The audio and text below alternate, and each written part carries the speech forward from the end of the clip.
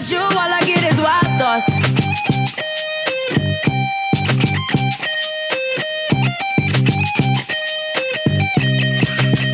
Let's go. I hope you know I'm for the taking. You know this cookie's for the bag. Kitty, kitty, baby, get her things to rest. Cause you done beat it like the 68 Jets.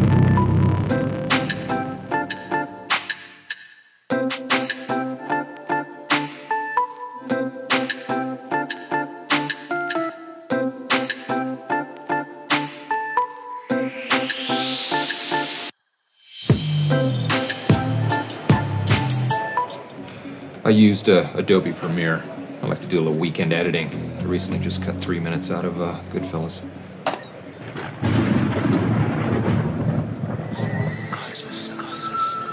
There is no Kaiser Soze. The greatest trick ever pulled was convincing the world he didn't exist.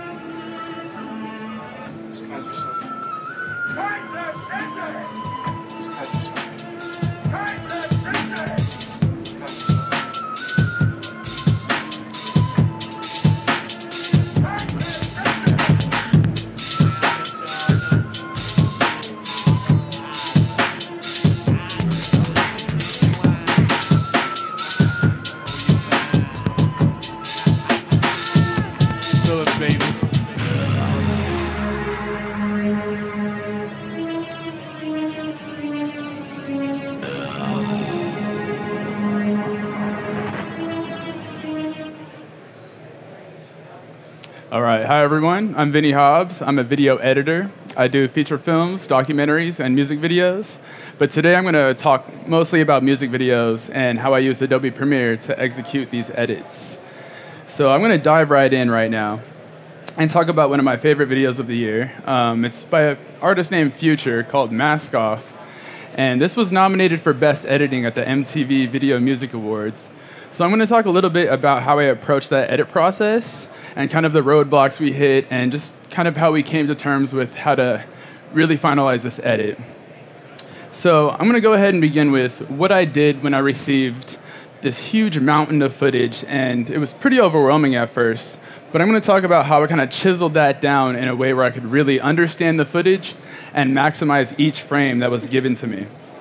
So the first thing I did was I literally just scrubbed through each frame, each clip, and made a separate timeline for selects. So basically, if anything struck me in any type of way, anything that was cool looking, anything that could support the story, I just dragged it down to my selects timeline.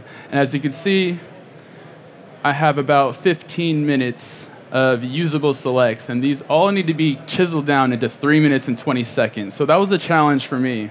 But making the selects timeline really helped me hone in and concentrate on what I needed to do. So I'm going to go ahead and fast forward through everything I had. And while I did this, it kind of sparked new ideas. It was really hard to put all this footage into 3 minutes and 20 seconds. It was just really hard. So I was able to create an intro to kind of create this type of world, an apocalyptic world, like everything was crumbling. So I was able to create an intro with sound design and visual effects, and I felt like that did a good job on maximizing the footage to really make this a cinematic piece instead of just a standard music video. So I'm going to show how I used some of this footage to create an intro that wasn't intentionally planned, and how I kind of did that to create the world.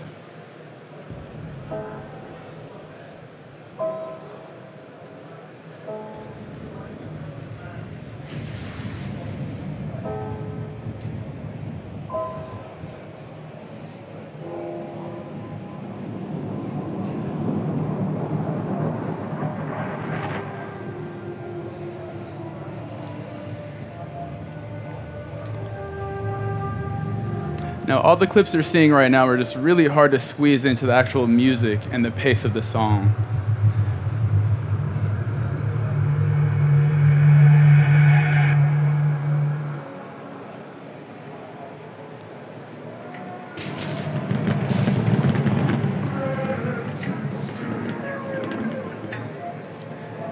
So with that being said, I feel like that did a good job on kind of setting the audience up for kind of this crazy tone that the video has and what the song has. And it really helped me use the rest of the footage for the actual song where there were like faster beats, faster cuts, and everything like that. And if you don't know this video, I'll play a little sample of how this is. Looking like Peru, whoa, whoa, whoa. Graduated, I was overdue. I'm a pink money, I can barely move, Ask about me, I'm gon' bust a move. They gon' put Red James, 33 chains, 33. Ocean now, cruising Biscayne, hit fire, top off, yeah, that's a liability, big fire, hit the gas, boosting my adrenaline, big fire, Percocet. So that was a really fun edit, and when it was all said and done, me and the director were really happy with it, and it just so happened to get nominated for Best Editing, so I'm really proud of this one. So I'm going to move on to the next video, and this was also a personal favorite.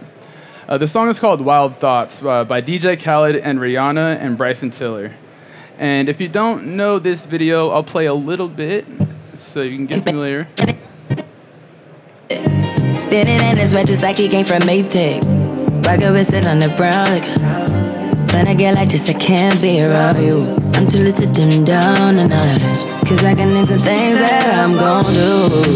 Wow, wow, wow. Wow, wow, wow, thoughts. Wow, wow, wow. When I'm with you, all I get is wild thoughts. So, of course, the song being so good helped the editing process. But I'll tell you a little bit of the challenges that I faced during this edit. Here's one section where I gave it, I guess you could say, a classic cut. And I'll play a little sample of that right now and give you a before and after. Go! I hope you know I'm for the taking. You know this cookie's for the bag. Kitty, kitty, baby, get her things to rest. Like the 68 Jets. Down. So I guess we can call that just classic hard cutting. And sometimes that's very appropriate for certain videos. But for this one, I felt like we could push it even further. And using the tools inside Premiere really allowed me to kind of expand that creativity. And one night, I just kind of just stayed up all night and really started flirting with the effects, the transitions, the filters, and came up with something cool. I showed it to the director, and he liked it, and we just kept it rolling. So I'm going to show you what happened after that all-nighter I spent. It's a little taste. Go! I hope you know I'm for the taking. You know this cookie's for the bag. Kitty, kitty, baby, get her things to rest. Like the 68 Jets. Diamonds are nothing when I'm rocking with you. Diamonds are nothing. So there's little effects like that I feel like really enhanced the edit and kept people engaged and really felt the music even harder. And I thought that was pretty cool. The director also liked it, and it ended up making it to the final cut. So that was pretty cool. And this was also nominated for Video of the Year at the MTV VMAs. So we were pretty proud of that. I'm going to dive into another video that is actually in the rough process. As you can see, this timeline is pretty ugly right now.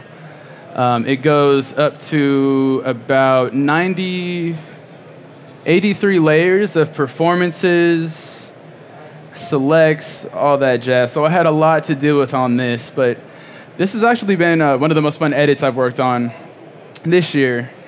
And I'm going to show a little bit about that creative process and what me and the director did to take this to a whole new level. So there are a few shots right here. It's very raw, so I'm going to show you some before and after clips of this video. So I sent this out to VFX, and we got them back, and I'll play the before and after. Self-made, blow the money, get it back the next day. Seven-figure, self-made, blow the money, get it back the next day. So after we started bouncing ideas off each other, me and the director, we ended up keeping it going. So as the video progresses, we have a scene where Bryson is on a jet ski. And the raw footage looks like this. Free, I just want a yacht and a jet ski. Pull up on your block, icy hot, Wayne Gretzky. Pull up. And that's cool in itself. It's kind of a creative idea, but I thought it would be cool if there were actually waves and water underneath the jet ski. So I sent those out to VFX. We received those, and I thought it looked a lot cooler looking like this. I just want a yacht and a jet ski. Pull up on your block, icy hot Wayne Gretzky. Pull up. Still rough. All this boy, you scat cheap. So once that started happening, it just sparked a whole new set of ideas. So we finalized it at the end by having him in a tornado setup. Here's the before and after of this. That's where I'm from. Used to stay on Hazelwood. You see trouble. It's a pretty decent shot in itself, but I just knew we could take it even further, and it ended up looking like this when we finalized. And let me go back to that.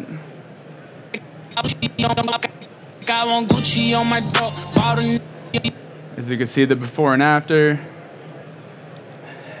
These subtle details make a world of a difference, and I think it's these little details like this that really bring videos to the next level. And even though they're small, I feel like they go a long way.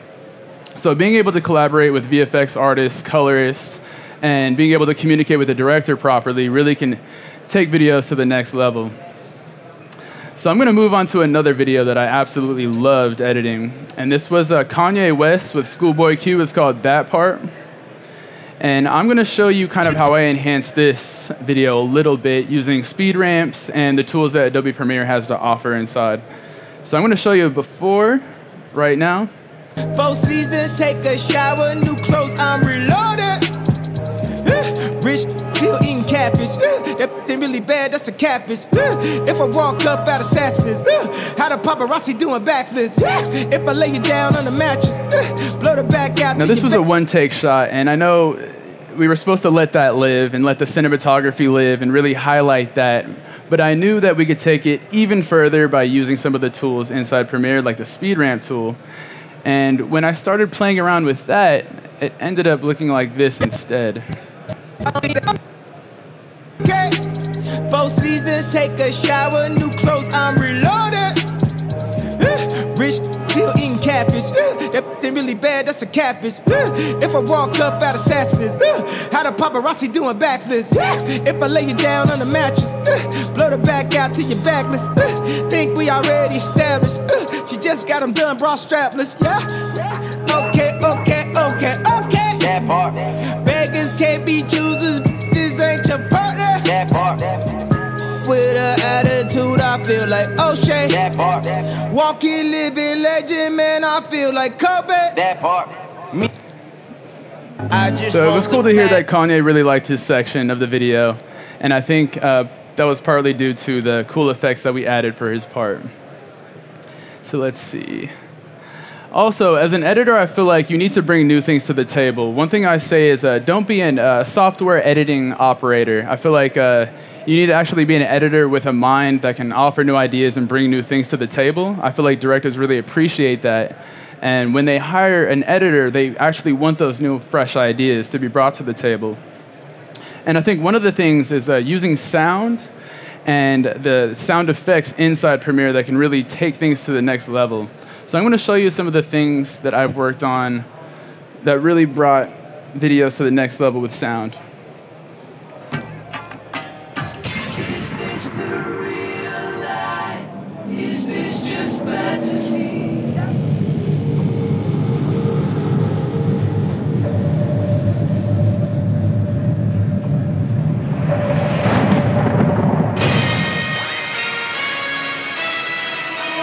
Forgive me for my wrongs, I have just begun.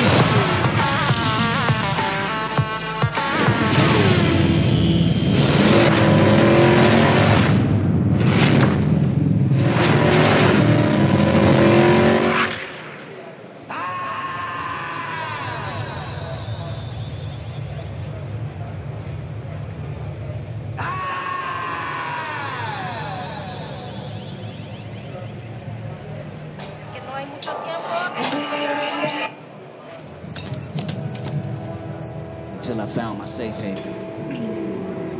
I was trying to convince myself the stripes I got. Making myself realize what my foundation was. In the room, and I ran.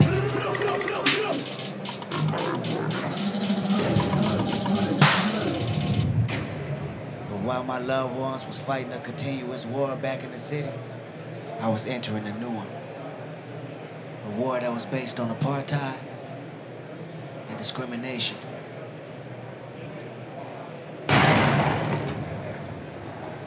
And that was part of the intro for the Kendrick Lamar All Right video, and I feel like that really set it off and brought it to a whole new level as well.